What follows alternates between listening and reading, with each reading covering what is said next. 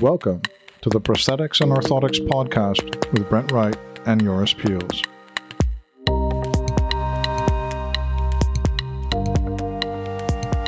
Hello everyone, this is Joris with another edition of the Prosthetics and Orthotics podcast with Brent Wright. Hi Brent, how you doing? Hey Joris, I'm doing well. Today is a great day. We're going to talk to Arthur Hobden. He is doing a lot of really neat things for cost-effective design in the prosthetic and orthotic field. He has some interesting workflows, and I've had a chance to kind of look behind the curtain on some of those, and I'm really excited for him to kind of share his story because he is not a clinician, but he understands design very well. So I'm really excited to have him here. Okay, Nice. Well, welcome to the show, Arthur. Thank you, guys. It's incredible to be here. Okay, and well, Arthur, tell us a little bit. So, what's your background, and how did you get involved in this OMP world? Let's say. So I'm an industrial designer by trade. Industrial design is sort of the study of consumer goods and production. So, and sort of integrating that with cultural needs, psychological impact, and, creating the interface between an entrepreneur and, production. And so it's sort of like an engineer who doesn't get taught with math. Instead, you sort of use art history, design, concepts, psychology, and sort of other tools to navigate the same problem of how do I go about fabricating something. So I'm using industrial design. I've been working in 3D printing for the last 8 years. I've been in many different industries and sort of freelancing or working for myself as a consultant. So I help right now, like I'm working for myself with OMP Digital Designer, and I'm also working for a cool outfit called Taika 3D, which is a digital design company that does design automation and design engines for orthotics and prosthetics. What's a design engine? What's a design? Tell us about that. Yeah, so Taika 3D does design automation, and design automation essentially is, a program that will create an orthotic from a scan. So all you do is you upload an order form, you upload a 3D scan, and their design engine will create the final product. And this can be a direct mill or a CNC milled or a 3D printed product. And then the clinician or the practitioner just goes in and validates the design and sends it right off to the printer or the mill that's going to be producing it.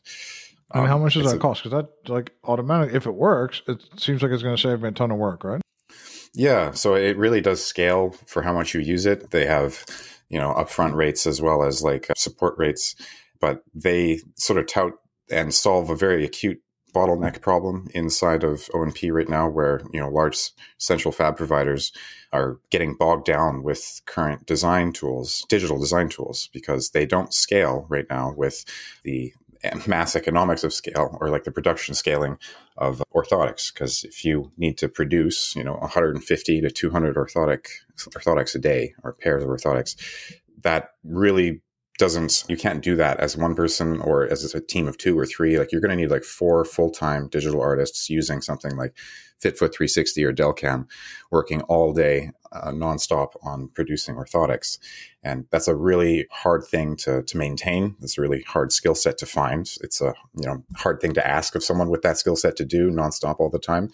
So it's a bottleneck that they have found, and they are very good at solving, because it essentially, the analogy for me is at a grocery store, the automated tellers. There's instead of 10 cashiers for 10 tills, there's 1 cashier for 5 tills, and they're sort of monitoring and supervising what's going through. And they can then, as a result of the higher throughput, can focus on the people who need help. So some old lady at a store who needs help with her shopping bags, or someone who's got a large item they can't scan, that person can then help them.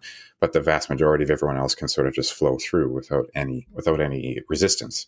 So in a similar way, these sort of design engines help people, digital artists in CFAB facilities, increase their throughput to the point where, they're validating a design that's been made for them every 12 to 15 seconds. And so your throughput goes from maybe 10 pairs an hour, 15 pairs an hour if you're, a very skilled artist, to anywhere upward to like 60 pairs an hour or 100 pairs an hour if the system's really mature. Yeah, definitely. That sounds really interesting. And what do you think of, like, an industrial designer? Usually, it's interesting because we have practitioners, right? we've got a lot of people. We've had people on the podcast that have been like kind of advocates more, or actually kind of users that are kind of engineer their own prosthetic. But we haven't had an industrial designer quite yet. So, what do you think? Like, in this kind of thing, like on the one hand, what do you think a role of an industrial designer is in this kind of a thing in orthotics and prosthetics? What do you see the real sweet spot for this kind of person? Well, I got into orthotics and prosthetics because of Scott Summit. If you remember him back, I love Scott. Yeah, so he's wonderful.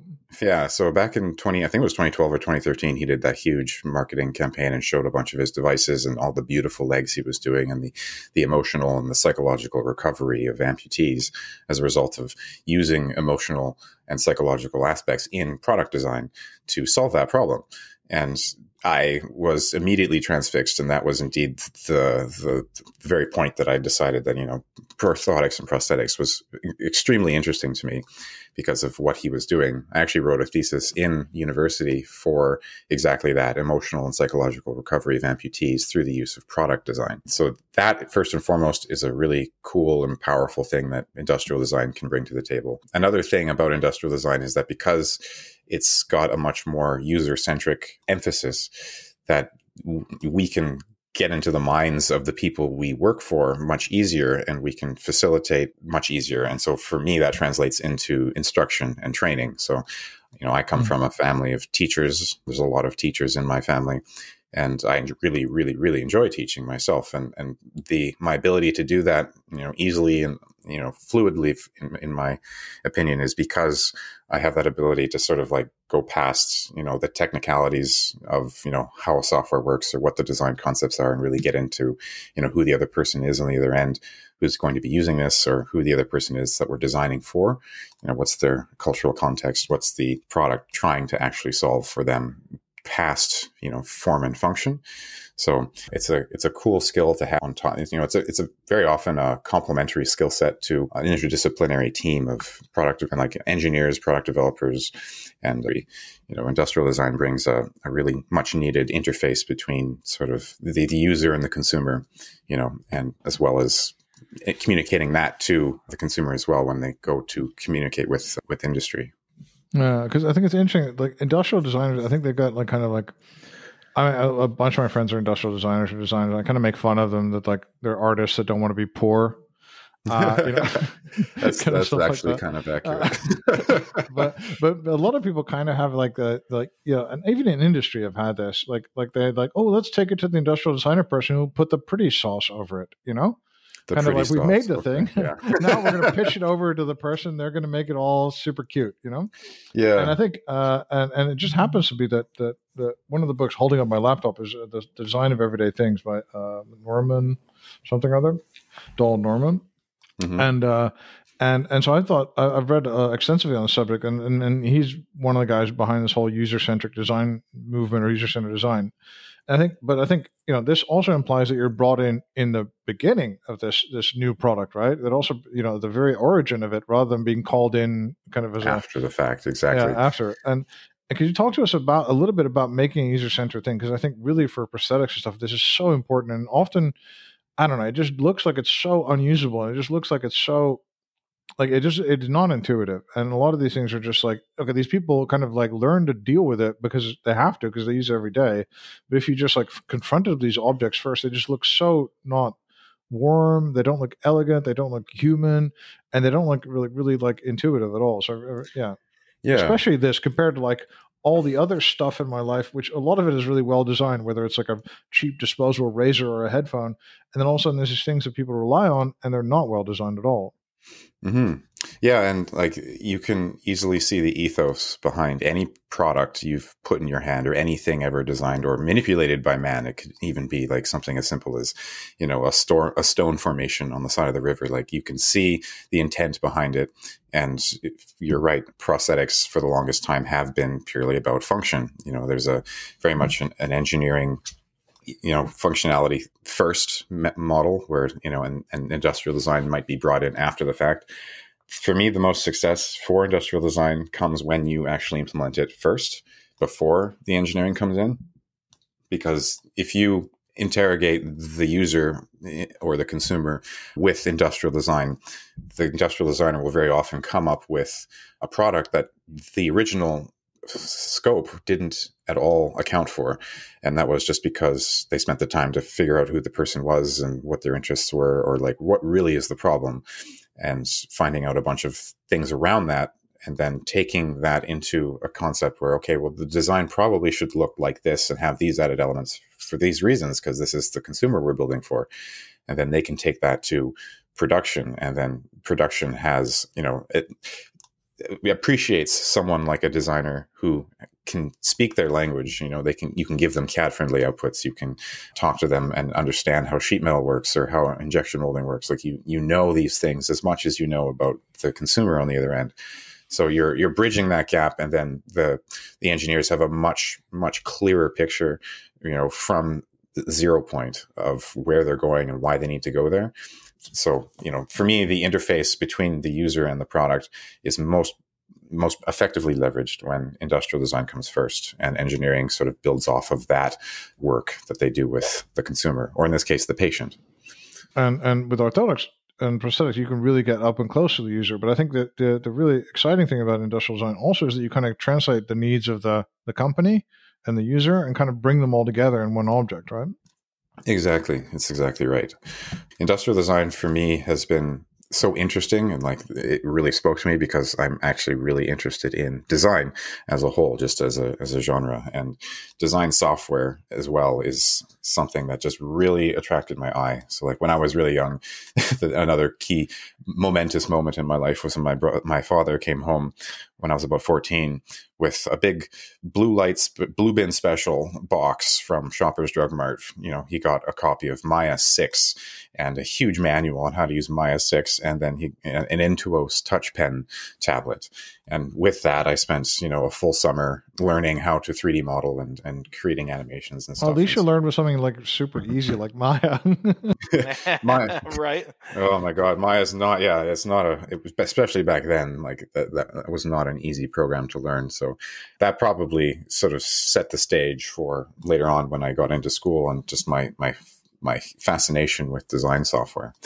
And so design for me is really a potent tool, and it's arguably more powerful than production and input. So like in the sphere of O&P, good design is 10 times more powerful than the best scanner and the best printer. If you can't leverage a good scanner and make up for the fact that you don't know how to get to a 3D printer through design. And similarly, you can't have a giant crazy printer like an HP 580 and expect to leverage that price point as a result of your lack of design. And so like design really is that thing between all of spheres in O&P, which is undervalued right now and is not being talked about enough, and is really one of the most powerful tools that is that is updating the tool chest essentially of O&P practitioners right now, and probably has been since for the last 70 years. I'd say this is, we're on the cusp of a digital transformation, and the tools that are coming in are really going to be game changing, and it's exciting to be a part of it. And, as a result of my work with O&P Digital Designer, where, I'm creating software tutorial series on how to use, agnostic CAD or affordable 3D modeling softwares for printing, as well as with my work with Taika, which is really like a tier 3, like a really high tier sort of software package for high industry in orthotics and prosthetics. I've got a front row seat right now to what's happening in digital design and O&P, which is really exciting. What would you say is the number one kind of trend that you're seeing as far as the attitude towards not only design, but this idea of 3D printing and really these digital orthoses? Is it an easy sell? Is it hard? Or what are these barriers to entry that people may or may not know that they're putting up or taking down to really digitize their practice? Yeah, that's a great question. So I spent a year and a half researching this exact thing before I started writing the course material that I'm putting out. So like the O&P market is incredibly interesting to me because of how different it is compared to the rest of the digital design industry. So, I'm comparing O&P software right now to automotive, machining, engineering, product development, dental, even, all of these areas which are very mature and who have been leveraging 3D printing very effectively for a while. I've worked in, or at least sampled in all of them through my time. And the reason why the market is so different in O&P is the software that's being touted as a solution is, well, first and foremost, it's 10 times more expensive than any other industry would ever be willing to pay for. And no one in O&P seems to know about this or talk about this. And that's a huge barrier that doesn't need to be there, and it's arguably one of the most powerful tools that gets you 80% of the way there, should you decide to remove it. O&P software, in my view, is a double-edged sword. It's curated and meant for beginners with no digital skills.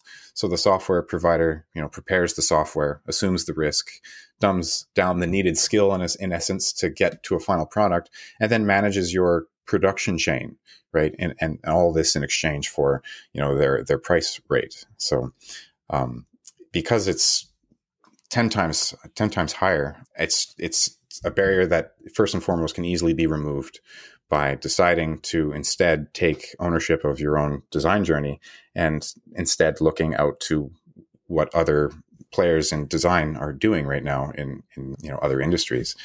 So design can be and should be talked about as, something that is the most important thing that practitioners can do today to get their practice into the digital space.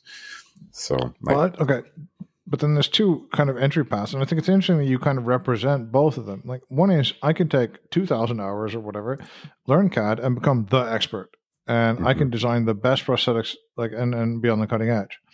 The other thing is I could rely on a tool that doesn't allow me to be the expert, but I can use all this digital whiz bang stuff. Maybe I'm not on the cutting edge, but it's easy, and I don't have to take the 2,000 hours. Is that for a different person? Is it for a different practitioner or different practice? Well, those are the two paths. Or the third path is I don't do anything, right? I ignore this CAD thing at all. Right? Yeah, exactly. So there is, through my research, the landscape sort of has three major tiers, and your journey through O&P 3D printing will eventually travel through all of them as a rate of how long you spend. So, tier one is getting your hands dirty, getting into the game and starting to learn about 3D printing. So, buying a 3D printer at home and starting to play with materials, learning about the process, learning about, doing simple 3D modeling and getting your hands dirty, and then moving into, well, how do I immediately apply this to my practice?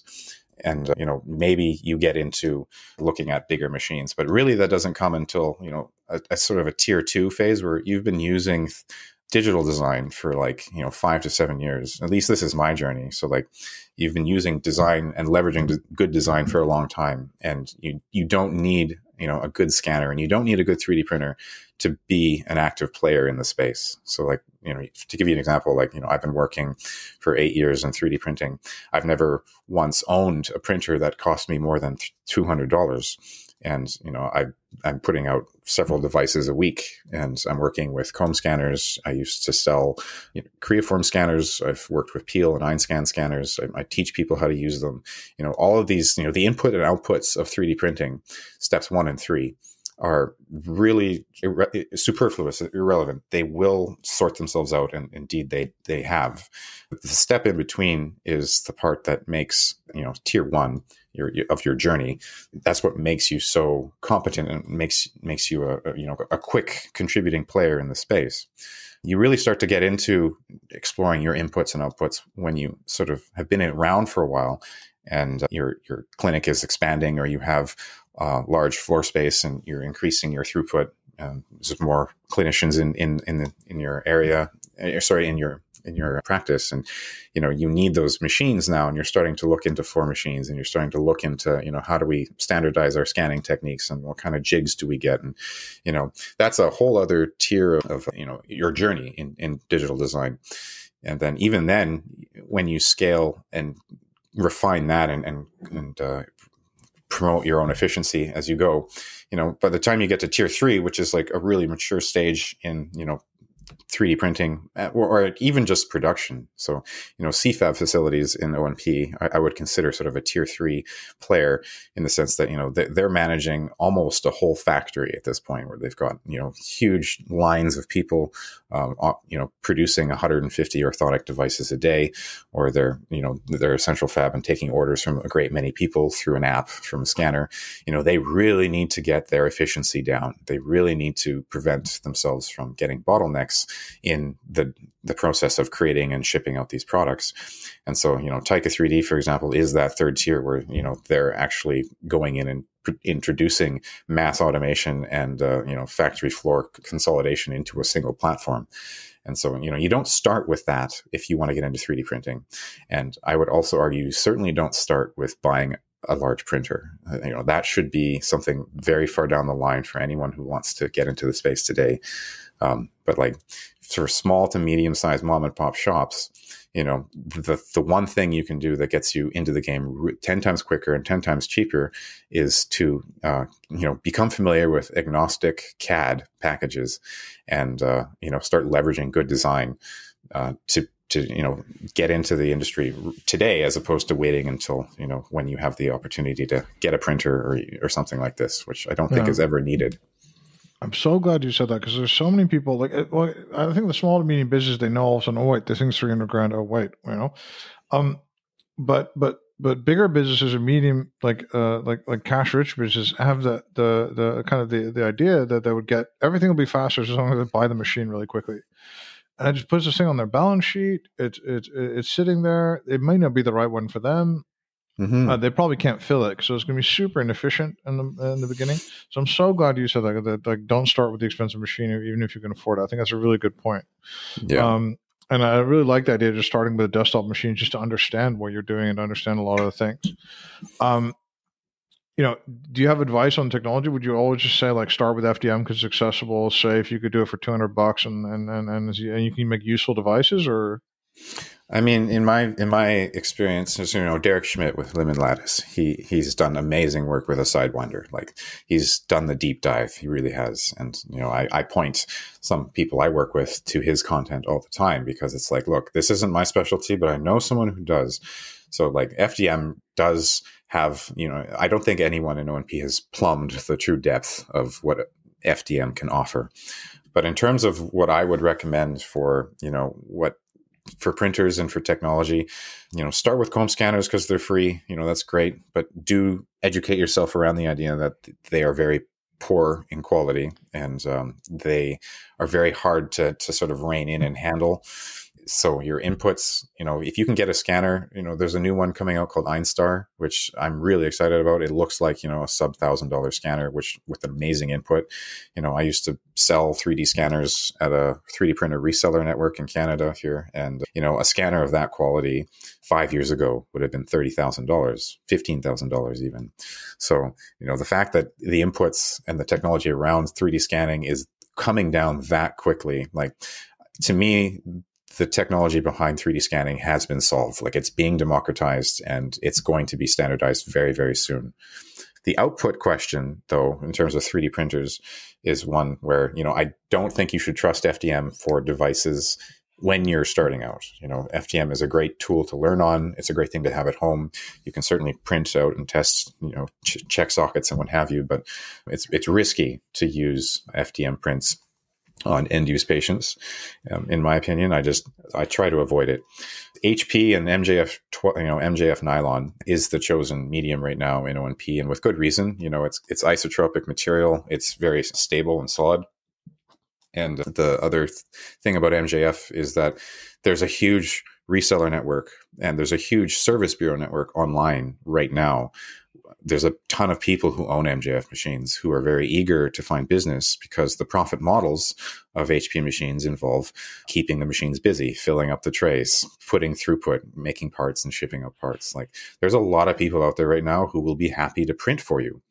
And that's the great thing about good design is that, I can approach any vendor and say, hey, I've got a bunch of medical devices I need you to print. Here's the files. Here's the documentation. This is my background. This is the clinic I'm representing. can you give me, these different materials? And I'm rattling off a bunch of different properties. They're going to turn around and be very eager to work with me and very eager to, find a solution because, I'm ready for business and their profit model is good to go.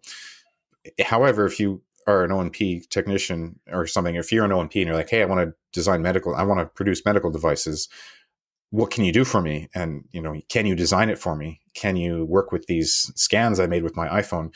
You're going to get crickets. And, it's because there's a ton of risk obviously associated with designing medical devices in a medium that they're not used to. Like if you're looking to get into 3D printing, don't try and get a printer because chances are there's someone out there who has a printer, and indeed there are many people who have printers out there who will print for you. So leverage them, and you can eagerly get their business by having and showing that you understand design and you've done good design for them, because they're happy to print for you all day as a result of this. That's a good point. I would say exactly the same thing. And just get other people to do it. From a business standpoint, making money on the manufacturing is very difficult. It depends on having the right volume, like you said, at the right scale, the right cost structure, and it's a very, very tough business. Just designing it and then having it made by somebody else is a much better business in terms of capex and all this stuff. So totally. Well, I mean, I've been on sales meetings with certain clients of mine from the past, and like we went straight to HP, went to their sales manager, talked to their teams. What does it cost? Why do I want to bring this machine in? Should we buy this? And the honest answer from head of production, I've heard several times, and it's a really easy number to remember: $10,000. If you are outsourcing $10,000 a month in MJF prints and paying consumer rates for those devices, and you do that consistently for 2 to 3 to 4 months, you're at the stage where you can afford to bring an MJF printer in-house, and you're at the stage where it's actually going to be more profitable for you to bring it in-house and to hire the technician and to buy the consumable materials and to get the floor space and create the temperature and the extra heating and electricity and all that. Like there's a lot of stuff that goes into those machines. And if that's the magic number, and if everyone's going to sit around waiting until they have a need for $10,000 of 3D printing per month, then nothing's ever going to happen, right? You don't get there by buying an FDM printer and a scanner, but then asking SaaS software to do the design for you because it's in the way, right? You get there by becoming very potent in digital design and spending years perfecting digital design as a part of your tool chest, to the point where you're producing lots and lots of devices quickly and easily, and you have a network. And then, then you get to that point, right? So there's a lot of work that gets there, and people don't realize that. I think it's neat that you suggest like working with the people that want to work with you, right? You've probably had some conversations where they're like, we've thought about O&P, but it's not something that we're comfortable with or what have you. In the same note, I don't know if you've done any testing like contract manufacturer to contract manufacturer, but I know like even in the space that we're at, because we do outsource some things, we can send the file to 2 different places and get 2 different results. And I think that's pretty amazing, in the same sense of what you were saying about, hey, you got to be careful of validating your scanner and all that. I think you also have to work with whoever that provider is of your devices to make sure that the inputs are equaling the outputs, and how are they going to guarantee that, as well as the quality. This is one thing too with these contract manufacturers, and you mentioned it very well, is that the way that you make money is not only volume, but pushing out as many parts as possible. And with that, a lot of contract manufacturers will allow their powder to degrade. They'll pack at extremely high densities. And while the parts may look flippin' amazing, they will fail. And so those are all questions also that you have to talk to these contract manufacturers with is, hey, what are you doing as far as your density? What's your refresh rate? What are you doing as far as the color of the powder? Where are my pieces going to be in the build? What is the orientation? Are you going to compromise the orientation of one of my parts for your profit? And those are all discussions, and they're hard discussions to have. But I know, like for me as a contract manufacturer, that we're not out there, but we do other work for East Point. those are all questions that I would love to answer. And those are the type of people that I want to work with because they know what they're talking about, right? And so I think you being in the middle of a lot of those discussions is super valuable and will save clinicians a lot of pain. Say if something does fail, you can actually take a look back and dive into data and say, hey, this potentially is the problem. You can look at the orientation of the part or whatever, and then maybe bring it back to the design. But I would say good design is what's going to win every single time. Exactly that. Yeah. And so like to your point, one of the first things I look for in a contract manufacturer is, are they ISO certified? Because there's a lot of standards around that they have to follow, and they have to follow fastidiously in order to attain clients like the Canadian government or the US military or big pharma. Like there's, if you're ISO certified, you hold yourself to a certain standard where your materials are traceable and your processes are standardized. So, there's definitely people out there who aren't that. But if you find that, you're going to be in a good space. And, all those questions, you're like, build density, what's your orientation? Where are these parts? How long is the lead time? You ask these things up front, in your initial email order as you're going around shopping for different vendors. Like you're going to get a very high quality response because these people really do want to work with you. They will not respond, and very often will just completely ignore people who are like, hey, I want this printed. Here's my napkin sketch. I don't understand design. Can you send me, can you give me a phone call at my office? Right. It's like, it's a totally different conversation to have if you can leverage good design or just understanding the digital design market. Right. Yeah. Well, and I think that's also a really good point, because I think in the same sense of the contract manufacturers, they don't know our space at all. No, and they don't want to. Well, and they don't want to, but they are willing to, a lot of them are willing to take parts that are poorly designed and print them, and they don't know that they're poorly designed. And so then who takes the fall if it fails? And I think that's where having somebody that knows design, like what you're doing and such, so those contract manufacturers can be confident that what they're doing and printing is going to be correct. Because I've seen plenty of things, and even in trade shows, it's like, man, I don't know that I would be doing it that way. So my encouragement to contract manufacturers is, don't just print it because you can make some money. I would ask a few follow-up questions as well of who I'm getting stuff from. What are you doing to make sure this is safe for your patient? What is important to you? Those sorts of things, because these margins are so slim for these contract manufacturers. If something fails and they have to reprint for whatever reason, which is also a discussion that you need to have up front, they're going to be in the hole significantly because they're fighting these real thin margins. So those are all things to think about as well, wouldn't you say? Yeah, absolutely. Their cost model and profit model indeed doesn't account for any of the risk associated with O&P, and you have to leverage that.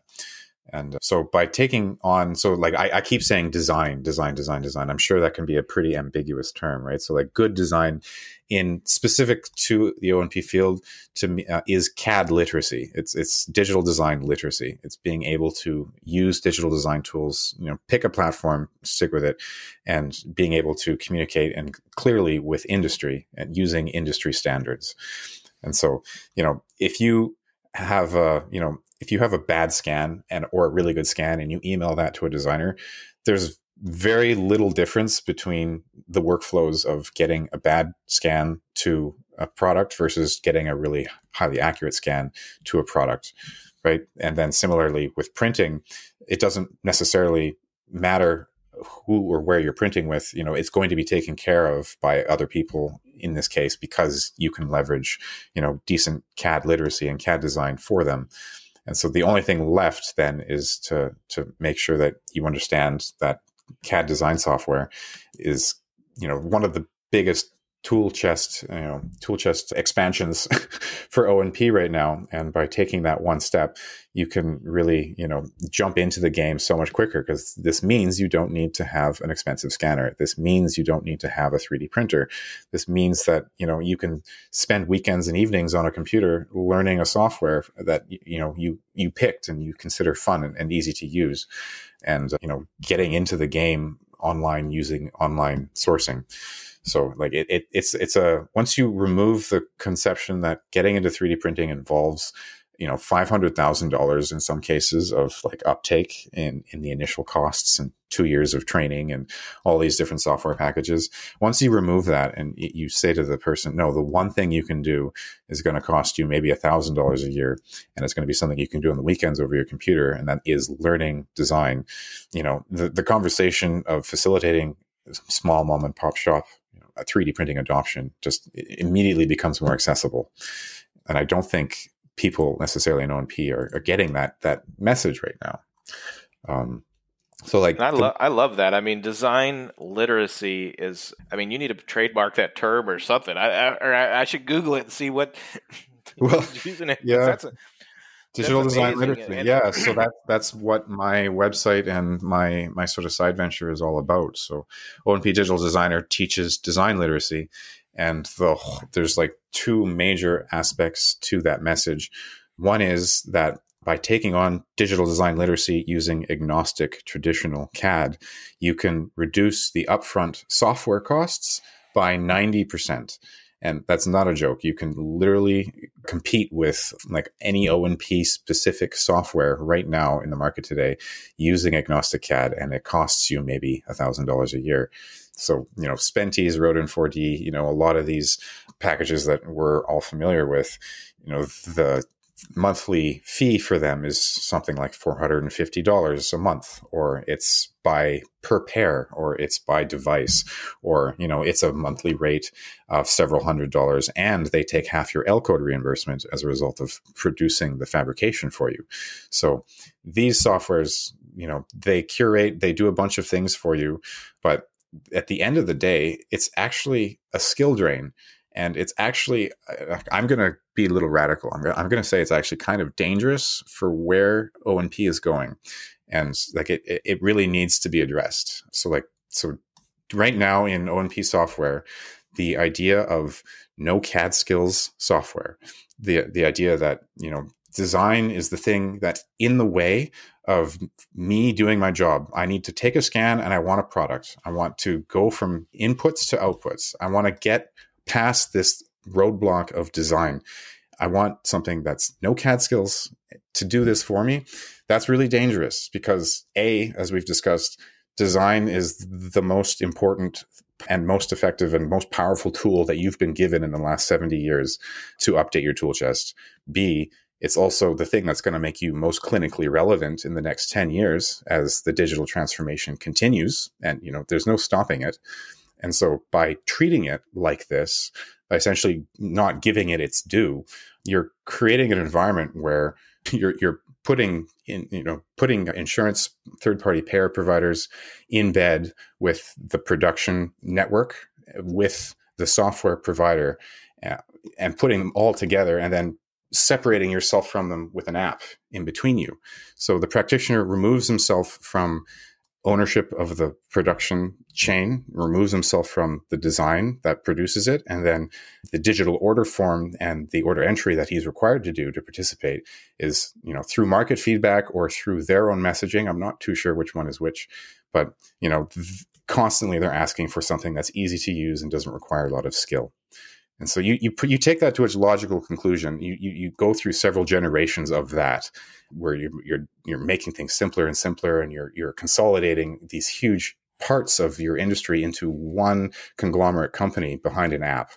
You get to the point where the app and those companies are just going to almost circumvent the practitioner, because the practitioner's role becomes less and less, not relevant, but throw in some AI machine learning, throw in some automated design, and throw in really nice order forms, digital order forms. And, you can go direct to patient. you could have an insurance payer just sort of pass on a referral through a telemarketer or telehealth marketer, go and upload your information and take a picture. Maybe there's a scanner technician who scans the patient, but you're really at risk of removing yourself from this process altogether, and not enabling yourself to attain these skills that are going to be needed in the next 10 years through design, for example, to be an active participant.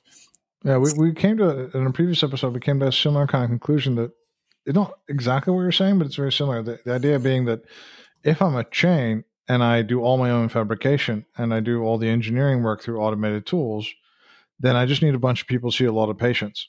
So that would mean that it would be ripe for kind of a McDonald'sification. That's exactly right. Right. So, and then you would just go to somebody who's a more efficient operator, would see not 3 patients a day, but 10 or 15 or whatever, and just automate that process through scanning, have the things made maybe even in a different country, and then have them shipped next week or something like that. So that I do understand a little bit of a different angle, but it's the same kind of idea that, yes, it's powerful and it saves time, but it also helps you commoditize your business. Joris, I think the other thing that's interesting that Arthur brought up, and we don't touch on it probably enough, is this idea of how to save money. Clinicians are always looking for ways to save money, business owners, but this idea of becoming digitally literate is the only way that you can significantly save money in your practice right now. Right now, you've got these, he mentioned it, L codes, cost cutting, and that sort of thing. And this is, and Arthur, you probably will agree, at least that's what I was hearing, is I do not understand when I call somebody and say, hey, what kind of pricing are you going to give me on that? And they're going to say, well, what are you going to get reimbursed? And then they'll be like, hey, we'll split the difference. Like, nothing else works that way in the world. Just tell me what the cost is going to be. And this is where I really appreciate Arthur talking about, talk to multiple contract manufacturers, because I think what you'll find is you can actually get into the game at a very competitive rate, at minimum, a lateral move as far as cost goes to other contract manufacturers or traditional manufacturing, and potentially you start saving money. But this idea of you're going to pay me as a function of what I'm going to get reimbursed is crazy. Yeah. I actually had this discussion in our office. The device that they were asking to be designed was very complex, but it was small. And so they asked, well, is it going to be less than a transtibial because it's smaller? And I'm like, I'm going to have 3 times more design work in it. It's going to be more expensive. Yeah. It has nothing to do with how much it actually costs to print. It's what are the inputs that it takes to get that result. Yeah, exactly.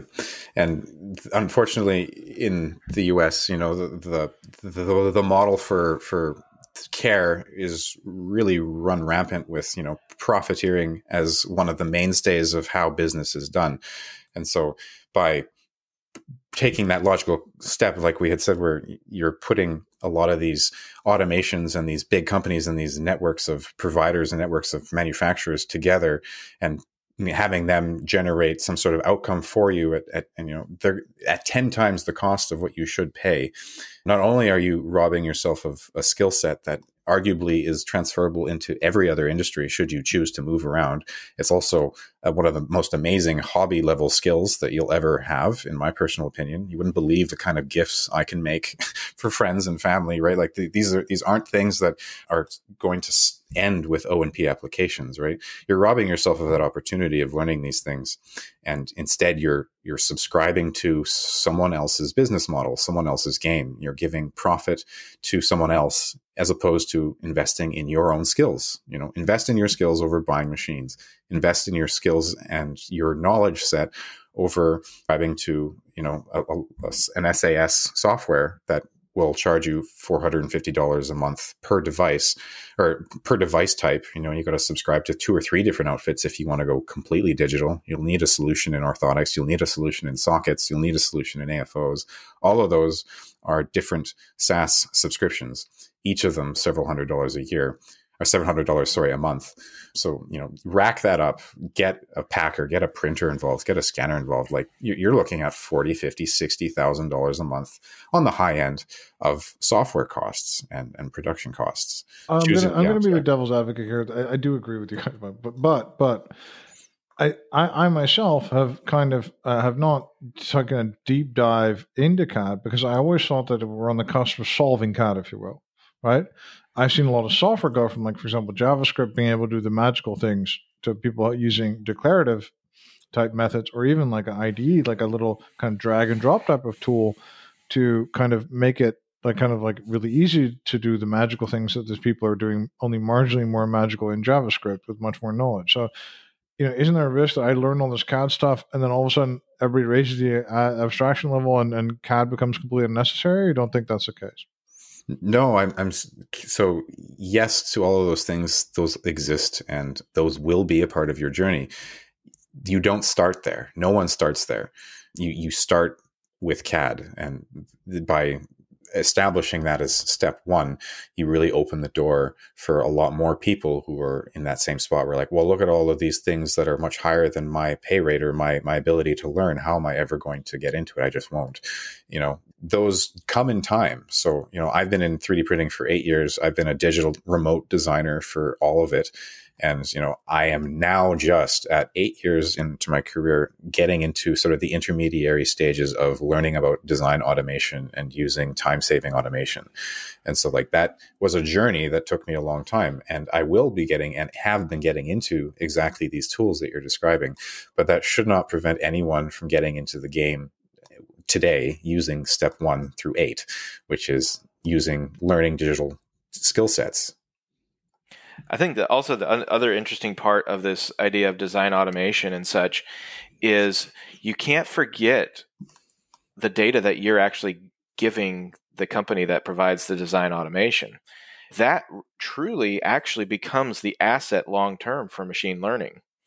And so that, to me, that just in some ways blows my mind. Like, it's the people that have the most models and the most rectified models are going to be able to create algorithms that help with this machine learning. And that's the true asset. And the people that are paying for these subscriptions and what have you are happily giving that away, and it's like the Facebook and Twitter and all that stuff. If it's free, you are the product.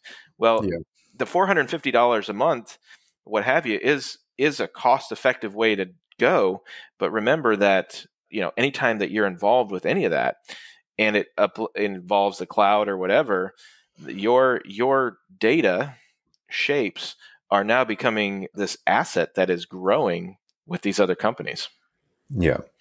And so, for example, I can use CAD. So Fusion 360 and ZBrush are my two chosen softwares. I absolutely love Fusion 360. I don't like Autodesk as a company, but their products are incredible, and I can't help myself. So Fusion 360 is an entry-level agnostic CAD. It's a very potent CAD package. It's, I would argue, way better than SolidWorks, and it's a much more popular platform than Inventor even. And so this is an entry-level CAD system that does allow you to create design automation and to learn the fundamentals of design automation. So, for example, creating a design like a cosmesis cover, let's say, and you create a series of sketches and you're revolving and you're creating lofts and you're adding features and, all these agnostic commands you're plugging in to create a product. Well, if you've done it right, this program will actually let you design a product using not static dimensions. So, 250 millimeters high and the diameter here is X and Y. You can actually use equations. And so the height of the device is a determining percentage of the height of the knee, for example. So, X times 0.76 or something. And so and then this dimension can be programmed to affect another dimension so that if you change one, the other one repopulates. And you can start to, think in these terms and actually write these rules for yourself using something as simple as Fusion. So at the end of the day, yes, you've made a template file for yourself that probably took you 16 hours to produce. But the next time you use it, it's going to be 8 hours. And the next time you use it again, it's going to be 2 hours. And then by the time you've polished it several times and you have those 5 key dimensions you always work with called out as A, B, C, and D, and you have your sketch network in Fusion 360 mapped to A, B, C, D, and E as an equation series, you can create a template in Fusion that runs a fully customized product ready for printing in under 2 minutes. And, yes, this is the analog, this is the hard way, the long way of doing it in the software world if you don't know scripting, if you don't know these automation tools, these high-end automation tools. But I understand automation and macros and algorithms because of my time spent in Fusion 360 doing it this way. And indeed, any of the professionals who are in this space started there too. So that power of these agnostic CAD packages really fundamentally not only gives you an added skill, but it teaches you fundamentals and ways of thinking in 3D design that are going to be integral to your journey through it as you advance and mature into these larger tools that we were talking about. And explain a little bit, because I think this is a really powerful reason to use 360. But what are some other reasons why 360? I mean, you think it's better than SolidWorks. Why do you believe it's better than SolidWorks, for example? Yeah, so I have a video on YouTube, about a half-hour deep dive into comparing all agnostic CAD with O&P criteria in mind. So there's a big deep dive on this if anyone's interested in going and finding that. But in a nutshell, SolidWorks is not a good choice for O&P for several reasons. One, they do not have, as part of the standard base package, any form of spline or anatomical modeling. Last I checked anyway, that they don't do organic modeling very well. They also do not allow you to interact with or work with meshes. So, you have to seriously prepare a mesh to get into SolidWorks. You have to reduce it down to less than 10,000 faces. And even if you do get it in, there's no alignment tools and there's no way for you to modify it. And there's no way for you to interact with it. So even taking things like a dimension or a line or a point off of a surface, you just can't do it. It's a ghosted image. So both of those things right there really make it poor for O&P because we need scan outputs. We need to work with meshes. We need to be able to interface with meshes. And we also need organic surfacing. And so Fusion 360 also costs 25% of what the base rate of SolidWorks costs. And it does both of those things really, really, really well. Also, too, the SolidWorks pricing model, too, is nefarious. I do not like how SolidWorks prices their software. And I would highly urge anyone who's not totally invested in SolidWorks already to avoid it for that reason. The pricing structure is obscene. Could you talk a little bit about that? Because a lot of people don't understand. They think it's all you pay a month, amount per month, that kind of thing. How does it work? Okay, yeah. So aside from the technical failures that I've just described, the pricing model. So I believe SolidWorks costs about $4,000 a year US. It's something around there. And then there's modules of added complexity that you can buy on top of that for another $2,000 or $3,000. The problem with this is, on top of being rather expensive, is that should you buy SolidWorks 2017 and you're happily using it for 4 years and you've got a workflow, all of a sudden you're like, okay, I need to upgrade to SolidWorks 2022 because my vendor network is upgraded to 2022 and I can't open their files anymore. I can't open these files they're sending me and I can't interact with my vendors anymore. I need SolidWorks 2022. You go to them and you say, hey, I want to buy a new license. They find out that you've been using SolidWorks 2017 for 4 years or for 5 years. They're going to make you back pay 5 years worth of installments before they will release 2022 to you. So you have to pay. Yeah. It's ridiculous. Okay. So to me, yeah, no one else does that. If you buy Rhino 5, there was 9 years between releases of Rhino 5 and Rhino 6, an obscene number. And that was because Rhino as a product, as it was released, was super stable and full of features and it lasted a long time, right? So you get what you pay for. And so, compare that $1,000 price tag to these yearly updates, which provide arguably the difference between SolidWorks 2017 and 2018 And the difference between 2018 and 2019 is marginal. Like there might be one or two new things here or there, but it's certainly not worth rebuying the program every year. And it's certainly not worth waiting 5 years until there's enough features for you to justify buying it, to have to go back and then be charged $12,000 for all the years you missed. So in that sense, I avoid SolidWorks for that reason. Okay, and then another thing I think is a much more exotic choice. I think you mentioned that you like ZBrush, which I know that people 3D print from it, but usually they come from kind of like they make the most beautiful orc in the world, and then they go to 3D printing. So why is ZBrush? Why do you like ZBrush? So ZBrush has been in the market for a really long time, and they have been in the mesh market for a really long time. The mesh works, so mesh file types and the mesh genre of digital design has always been reserved for, video games, character design, VFX, because, meshes really lend themselves well to that market. And so when we get into 3D scanning and we want to prepare and process meshes for CAD, the tools that do that for you need to be really, really well polished and really refined. And so ZBrush has, bar none, some of the best algorithms out there for being able to work with high density meshes, the ability to remesh meshes into quad meshes, which is a secret sauce for interfacing mesh workspaces with CAD workspaces. Being able to convert a triangular mesh into a quad mesh is the secret. So ZBrush does that extremely well, and that is one of the only reasons why ZBrush and Fusion 360 go together so well, is because ZBrush creates outputs in quad meshing that is so friendly to Fusion, so friendly to CAD. And I went extensively on a feature hunt through different softwares. Like I tried Blender, I tried Maya, I tried Alias, I tried a ton of free open standalone softwares, looking for something that could quad mesh to the level of fidelity that ZBrush could do, and no one can do it. ZBrush just has a power to it that nobody can quite match. And they've been an industry outlier for a long time. They've been doing things their own way.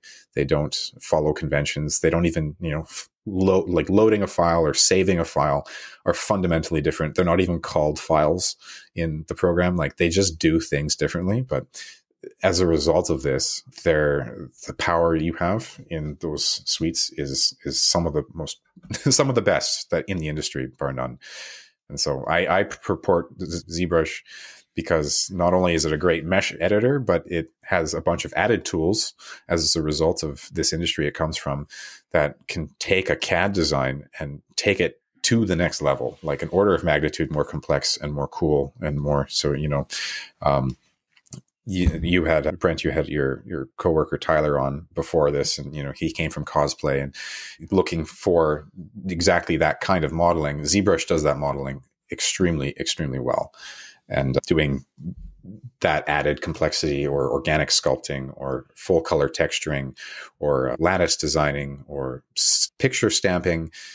These tools that I've seen high industry try and replicate. So like Materialize Mimics or Magix, for example, has modules that are $30,000 to allow someone to take a 2D image of carbon fiber or an alpha of a neural texture and apply it to a mesh. It'll take them 22 minutes to process. It'll take a very long time, and your computer might die in between, but that's the price point of a comparable software right now in high industry that attempts to do what ZBrush can do instantly over a brush setting.